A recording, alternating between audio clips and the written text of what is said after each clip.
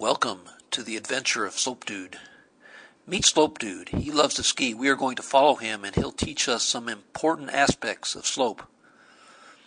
This is the course he's skiing today. Again, what he says will teach us about slope. You need to remember that Slope Dude always skis toward the right or eastward. When he starts out, he's going uphill. It's hard work. He says puff, puff, positive as he goes up the mountainside. Puff, puff, positive, puff, puff, positive, puff, puff, positive. Now he's at the top. It was puff, puff, positive all the way up the mountain. But now he can look forward to the downhill.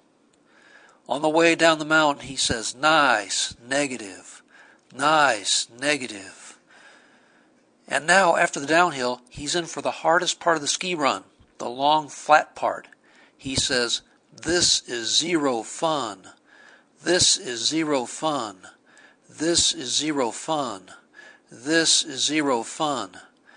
And as he finishes the flat part, he doesn't see well ahead, and all of a sudden, he comes to the edge of a cliff. It's straight down. So frightened is he that he says the worst curse word possible in math and in algebra. Undefined.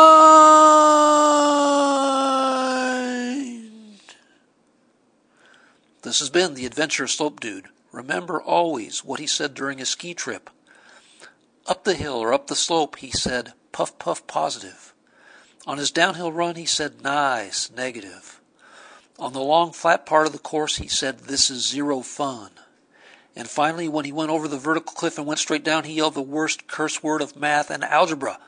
Undefined!